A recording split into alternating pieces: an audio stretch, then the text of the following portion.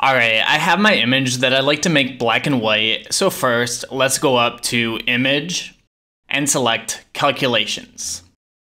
In here, open up the Blending dropdown, and you can hover over each individual look to preview it. Depending on your image, some will look kinda weird, but some will look really good. I think the soft light one makes the model look the best, so I'll select that. The next thing you should play around with are the channel dropdowns. For these, you'll have to actually select the option to see how it looks on your image. Once you're happy with how your black and white looks, click the Result dropdown and make sure it's set to New Channel.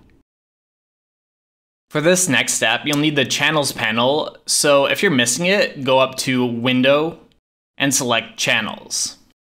Once you have the channels open and only the alpha channel selected, use the Ctrl-A keyboard shortcut to select your black and white image. Then use the Ctrl-C keyboard shortcut to copy it. Next, we just need to add a new layer by clicking this little plus button at the bottom of the Layers panel.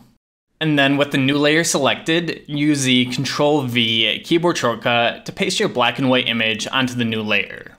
Okay, and there my image is black and white without damaging the bottom one. I can also toggle it on and off to compare it with the original.